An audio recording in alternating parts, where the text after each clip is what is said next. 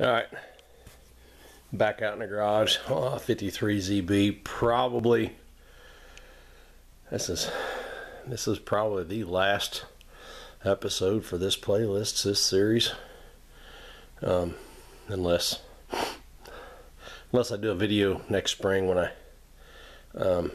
put the straight pipe back on there instead of that muffler. We'll see. And there might be a short video of, I take that back, there will be one more, at least, probably two. One next spring when I put the straight pipe back on it, and then one tomorrow or Monday when I back it out of the garage and put it on the trailer. Maybe three, maybe even one more, and I can get it down to the farm and we try and figure out how to sneak it back into the barn somewhere. But anyway, as you can obviously tell, hood's back on it, air cleaner's back on it, air cleaner hose is hooked up. I did not hook up the spring on the choke cable because of the way the choke wire is bent and whatever, because I don't have the, there's like a little square block that's like peened on the backside that rotates, and then it's got a set screw kind of deal to hold the cable. Whatever. This works. It starts easy. I'm not gonna worry about the choke until it becomes an issue. That's got everything done on this side, and then we'll walk around over here, and valve covers are back on. Everything's back down tight. Radiator has, I'm still getting a little drip down here from my drain plug, but it's so minor I'm not going to worry about it. I think I'm still going to take there it is, that white bucket right there. This time I'm going to take that with me and get I don't know, 2.5 or almost 3 gallons of radiator juice out of the radiator after we get it parked, just so we don't have to worry about it dripping out all winter. And, you know, if it's in the bucket, I can use it on another project. But got my seat hold down strap there. Yeah, that's lots and lots of tread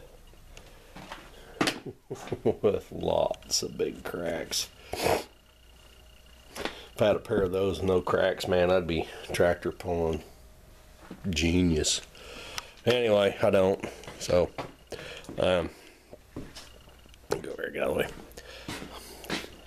There it is, 1953 ZB.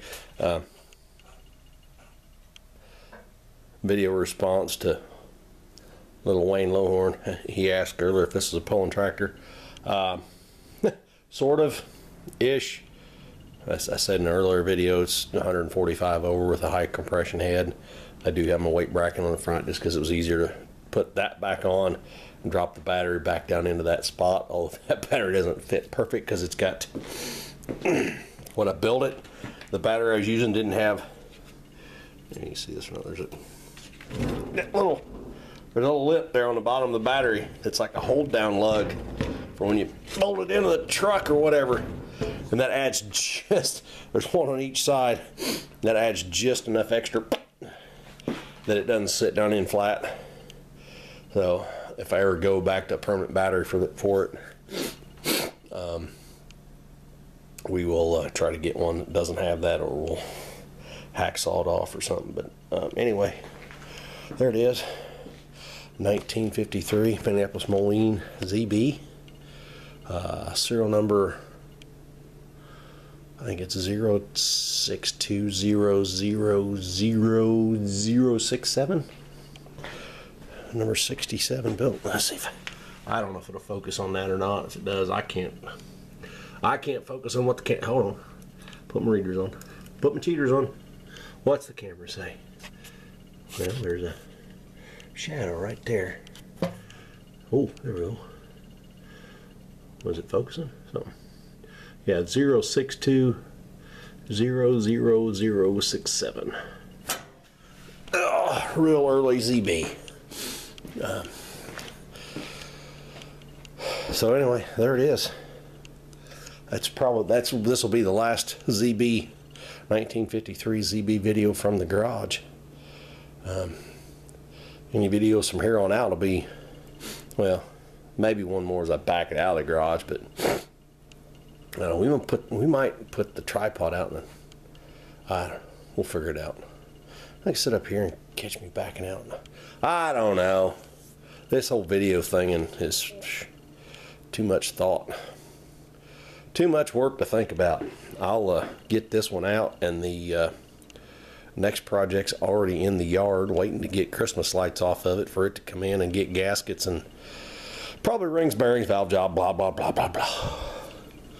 And then hopefully we get it freshened up that it'll live up to my expectations of what it should do. But anyway, that's enough on the old ZB. Man, I'm glad to have that thing back going again. I really like this tractor. Anyway, I'll be back.